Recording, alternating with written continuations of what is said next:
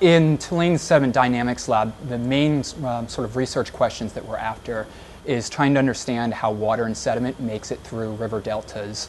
What we try to do is run reduced scale experiments where we take environments like maybe the Mississippi River Delta and try to shrink them down into controlled environments in the lab. What we're doing in this experiment basically is we're replicating a turbidity current that will move down the continental slope. What you have is this water and sediment that's all churned up together. Once it comes into the basin, it just moves via gravity down the slope. It's depositing sediment in the center of the channel.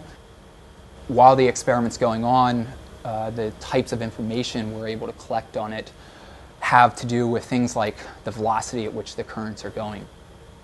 We also have instrumentation that allows us to measure the concentration of sediment that's at different locations within the flow.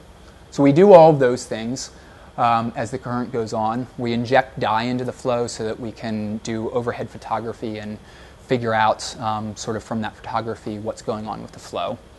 The experiments last for about 9 minutes. We then are able to attach up to our instrumentation cart on the basin a sonar system that basically allows us to make a three-dimensional map of the floor of the basin.